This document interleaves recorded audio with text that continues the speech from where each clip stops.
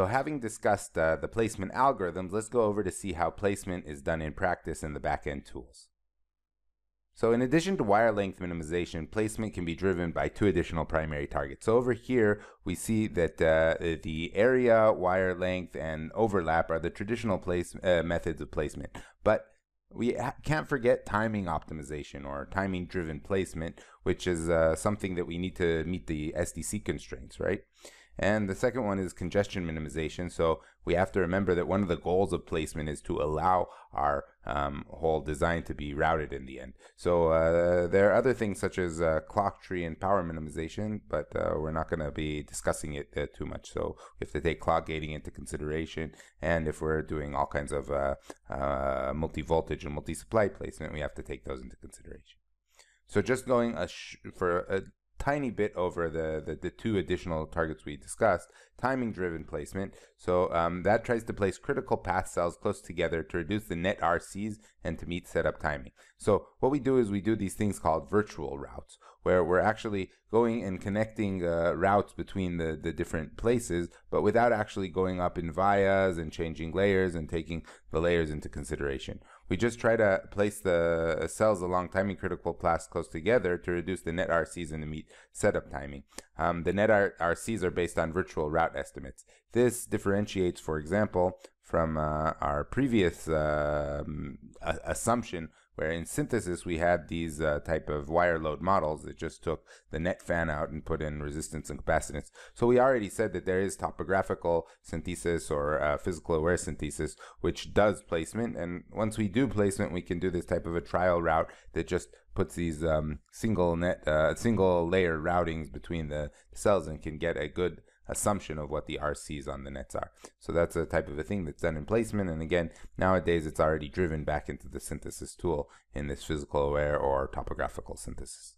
The second thing is congestion. So congestion occurs when the number of required routing tracks exceeds the number of available tracks. So if we have these types of global bins, which are areas where we'll have lots of standard cells, maybe 100 or something like that, and we have edges of the bins, we know that a bunch of standard cells here want to go and connect to a bunch of standard cells that are in this type of a bin. So what we can see here is there's an area over here where, let's say, we can see that there are 3 routes that want to go over to this area. So the routing demand is 3, but the routing supply maybe is only 1. And then we have this overflow of 3 minus 1 equals 2. So there would be an overflow of 2 in this area, and that is a high congestion area. So overflow on each edge is defined as the routing demand minus the routing supply. Of course, if that is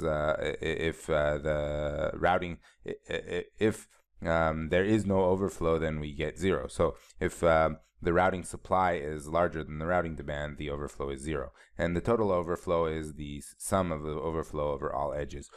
Usually the tool will show us, and we'll see on the next slide, some examples of this maybe, or the slide after that. But it'll show us for each direction here. So routing in the global, if we have this global cell over here, routing in the horizontal direction, we have a demand of 39, but only a supply of 35. So there's an overflow of 4, or over here we have an overflow of 1, or here 5, and here we have no overflow. Okay, so that's the type of a thing. And if we see these large overflow areas, that's really bad. So issues with congestion is that are like this. Let's say that there's a bit of congestion over there, and we need to take a route and route it from this side to this side. What we can do is we can make a detour. So we can go around this area, not go through this high congestion area, and we'll be able to route our design and finish without any DRCs. The problem is that the RC delay of this type of a long route is much higher than a type of a route that just goes point to point. And that means that our RC estimates will be wrong, our virtual routing estimates will be wrong, and we'll get delays that are optimistic. Okay, the bigger problem is when we have these severely congested design, like as you can see here, this is probably a really bad routing hotspot. It's a high congestion area, and we won't be able to route this, and we'll need to fix it. Usually the tools have some sort of thing such as a congestion map. This would be some sort of a color map. Sometimes it comes in type of an ASCII style, or just a summary of how many areas of congestion over this and this amount are. But in the cadence tools, we get these types of little diamonds that show us V 158 over 150. That means there's an overflow of 8 in this area, and in the vertical direction, so going up and down. And if we have a lot of these red dots after trial route following placement, then we should go back and try and fix it. So congestion-driven placement tries to do this congestion reduction. It tries to evaluate the congestion hotspots and spread the cells in the area to reduce congestion. Here's an example. This again is an example taken with the type of a routing channel that was used a couple decades ago.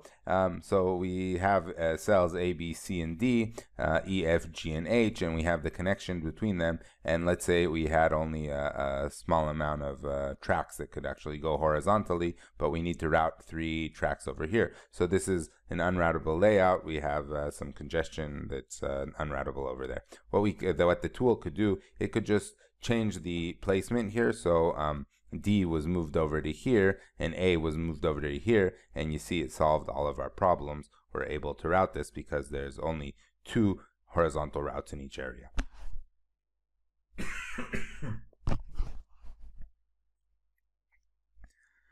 So what are our strategies to fix congestion? Well, basically, you got to go back to the floor plan and modify it. That's the main strategy to fix the congestion. One thing is to go and put in different regions. So we can say if we have a routing hotspot over here in this area, we have a lot of congestion, we can go and mark it as a partial blockage area, put some sort of a low utilization in this area. If we have lower utilization, there'll be less routing here, and maybe that'll solve our routing problems. Ports are very important. These can be either due to our pad placements or just if we're doing a hierarchical design, just where we put our actual pins. We can change the ports to a different layer, we can spread them out, we can reorder them, move them to different sides. So moving our ports around on the sides and thinking about where they are may help us fix congestion, getting our ports closer to the actual macro, where the actual macros will be placed, and so forth.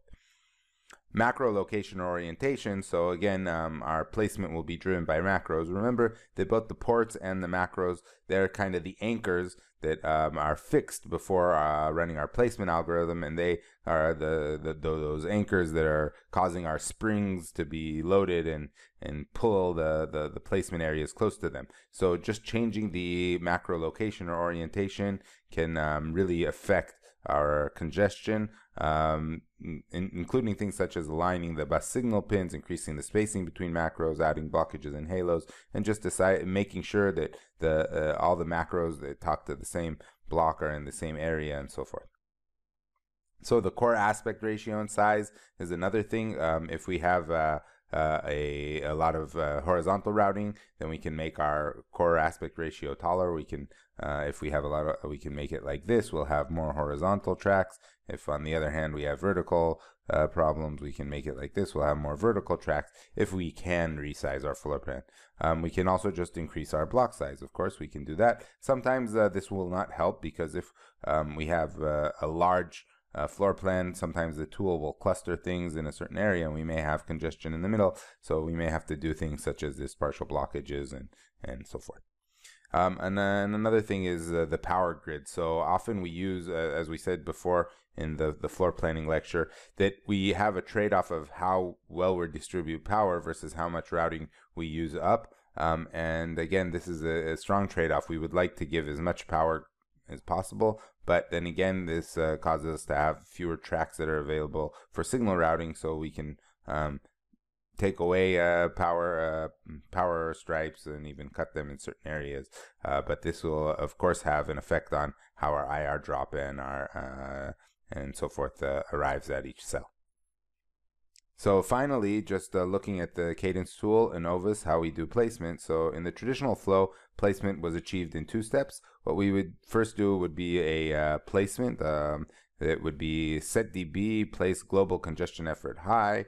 That type of a command would say we want to use this congestion-driven placement. There are going to be a lot of these dB things that we can set before placement and before any other step of the design. And then we'd use this place design command, which would do a non-timing, well, or at least it may be a timing driven, but lightly timing driven and lightly congestion driven placement that would go and try to solve our placement problem, but without any optimization.